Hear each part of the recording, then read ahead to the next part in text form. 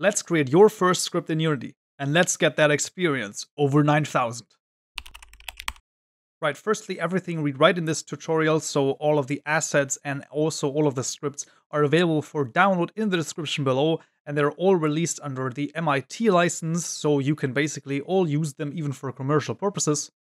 Just make sure to read quickly through it, and there's also a link to the GitHub down below. So for each episode of this series, I will be creating a new GitHub branch in the same repository, and we'll also be creating individual scenes for each of the episodes. So that's the first thing we'll do. We'll go to this sample scene and we'll rename it. So we'll press F2, and then we'll call this 2-first script. And it will ask us to reload. We will reload, and we also have that open immediately. We'll need a new folder inside of our assets folder. For that, we will select the assets folder, and then we can either go to this plus and select folder, or we can right-click on the assets folder, create folder. And that folder will be named scripts. This is basically where all of our scripts will go. Right, and our first script will be a health script. So health, for example, for an enemy or maybe for a player. We will right-click the scripts folder, go to create, and then C# script. We are then prompted to immediately name that script, and we will call this health with an uppercase H. We can hit the enter key to basically confirm the name, and we will also make sure that under edit preferences, under external tools, we have Visual Studio 19 selected.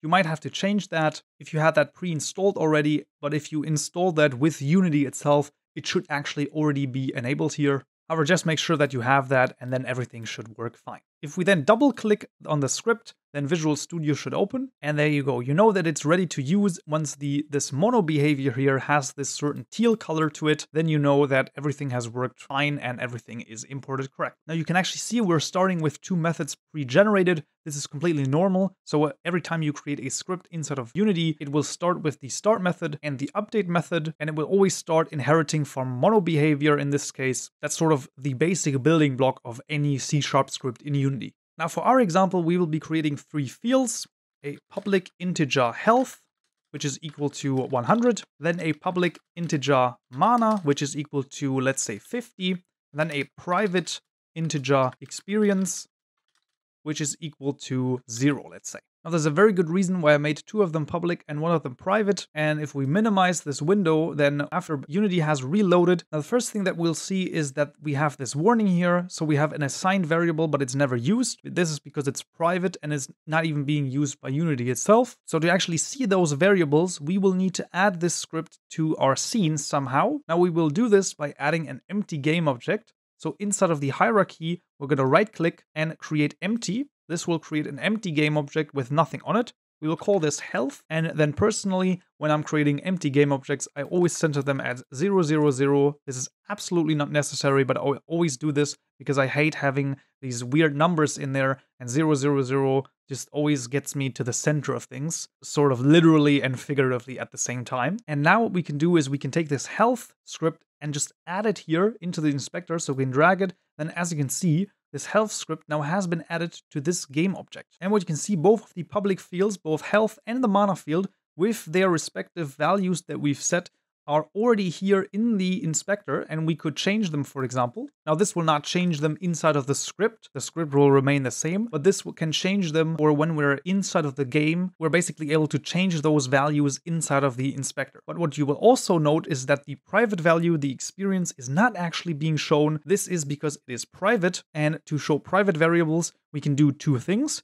We can either make them public, or we can add this attribute, which is SerializedField. So we can add this above it or next to it, so either this way or this way. And then if we let this reload, then as you can see, the experience will also show inside of the inspector. I'm personally more of a fan of adding the SerializedField to our fields in these scripts, simply because I like to have my variables private rather than all of them public. Just a good idea. It's a little bit more robust in terms of code. It's cleaner code. But for the time being, I just wanted to show you that those are differences there. And now let's do some cool things with these variables here. So we have these predefined methods, the start and the update method, and there are some very useful comments that have been added as well. So as you can see, the start is called before the first frame update. So once we start a certain scene, this start method is called for each object that contains this class. So we've created our empty game object and we've attached this class to it. So this will be called once. So if we were to do something like health minus equals 20, then in theory, what should happen is once we start the scene,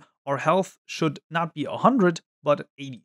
Let's see if that works. So I'm just going to hit the play button up here, and then as you can see, health has been set to 80. Once I hit the play button again, exiting the game, you can see that the health has been reset to 100. So this is completely normal. When the numbers and variables change inside of the game, they will always reset to default. So modifying this health has worked in the start method. That's pretty cool. But what is the update method? Well, the update method, as you can see, is called once per frame. So every frame we're calling this update method. And what we can do is, for example, we can say experience plus equals 1. So what we'll do is every frame that our application or our game runs, we're going to gain 1 experience. So let's see what happens there. So once again, let's play and see what happens. And as you can see, I'm getting experience like mad. So once every frame, I'm gaining more and more and more experience.